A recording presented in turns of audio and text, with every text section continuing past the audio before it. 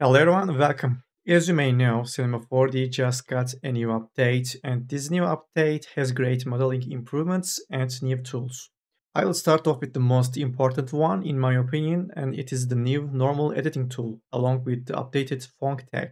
This tool basically gives you a lot of options to alter polygons and vertex normals, which we didn't have previously. In the older versions, we were limited to font tag only, but now we have full control over the normals. This tool is really important because it makes it extremely easy to weight normals of an object, and this is exactly what we need in mid-poly modeling workflow.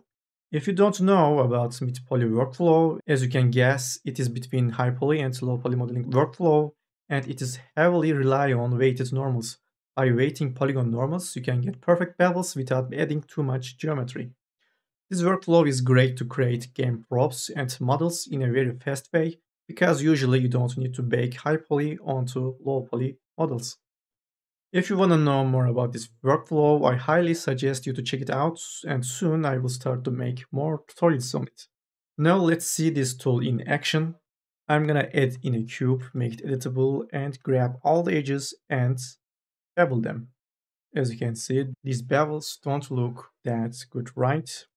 But now we have this great tool. All I need to do is select these large polygons and weight them. So select them, then right click, click on normal editing, and then I'm going to click on from selected. Close this, click off, and here we go, looking perfect. And the good part is that you don't have to do that manually because we have this new updated font tag. So I'm gonna hit Ctrl Z a few times, and I'm gonna click on my font tag, change my style to angle and area weighted, and I'm gonna increase up my font angle. And here we go, the same result. Now I'm gonna show you this on a slightly complex object. I have my mesh over here. Now I will make a font break selection to grab all these sharp edges, and then I'm gonna bevel these out. So let's select these, then bevel these out. Then I'm gonna click off. As you can see, the result is not looking very good. But with this new tool, we are gonna be able to weight these polygons. First, let's reverse the normals. Then I'm gonna click off and select everything but the beveled polygons.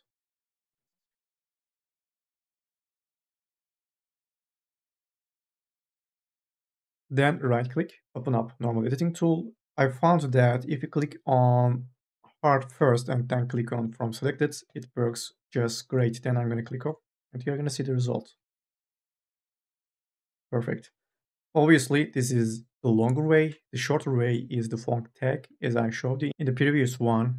So let's try to do that as well. I'm gonna click on the font tag of the cube, this cube. Then I'm gonna change its style to square area weighted. And I'm gonna bring this up just a little bit more, and it's gonna look great. So as you can see, there's a longer way and shorter way.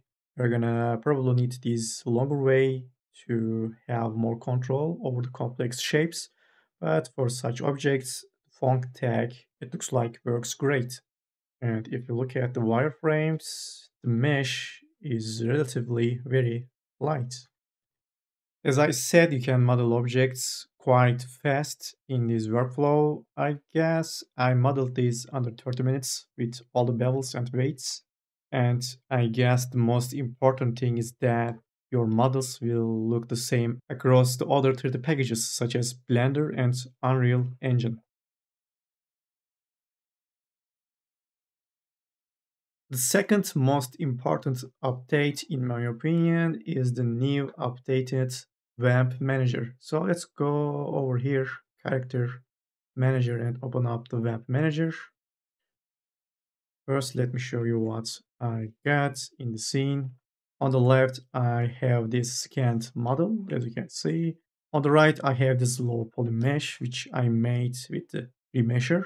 Now, let me bring back my material. So, with this new updated web manager, I will be able to transfer UVs along with the materials to the low poly mesh with the new evaluation method, which is called nearest polygon with data breaks. So I need to put the default one in the source, and the target one obviously is going to be the low poly one. So I'm going to put this one over here, and I'm going to click on UVs and materials. Then I'm going to need to change my evaluation method to nearest polygon. And all we need to do, click on transfer maps. Here we go. It is that easy.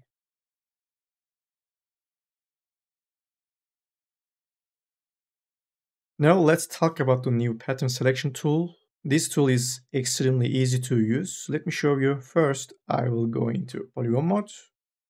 Then I'm going to select these polygons as my base selection. Then I will come over here, selection, and click on the new pattern selection tool. These arrows will show up. All I need to do is select one direction to repeat the selection. So in this case, I want to repeat this to the right. So I'm going to click on that right arrow. Then I need to decide how many repetitions I want. In this case, let's say 10. Then I can change the margin. Let's set this to 1. It looks like we are going to need a little bit more than that, like 22. Then click on apply. Perfect. And the good thing is that we will still be in the tool, which means that I can click off and click on that arrow. And then I need to change my beat count to something like 11. And that's going to be it. I'm going to hit apply, and here we go. After that point, we can go ahead and let's say we could make an inset. Then use fit circle tool. I'm going to make an inset, another one, and move these in. I'm going to hold down Control, extrude these 2 times, and delete them. As you can see, the process is quite fast. And we could do also offset selections as well. All we need to do, select these, then selection, pattern selection. I want to repeat this to the right, so I'm going to click on that arrow, change the margin. We are going to need more of these, like 16. Then I'm going to click on apply. Then I will click off, then click on that arrow. That's going to be it. Again, we need to change the repeat count to, let's say, 8, and click on apply. Perfect. Let's try to do the same thing.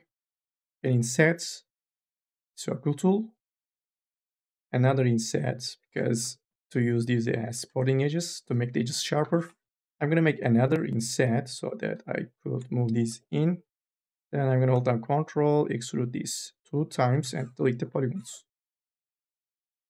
That was just a quick explanation of the tool. We just scratched the surface. I am sure we could make more complex and advanced selections, and I am sure I will be doing these in the next tutorials. These updates so far are the most important ones, in my opinion. We have also small updates as well, such as the new projection deformer and a new surface smear mode for the brush tool. So that's gonna be it. Thank you very much for watching, and I will see you in the next tutorials. I will be using these new updates and new tools. Bye.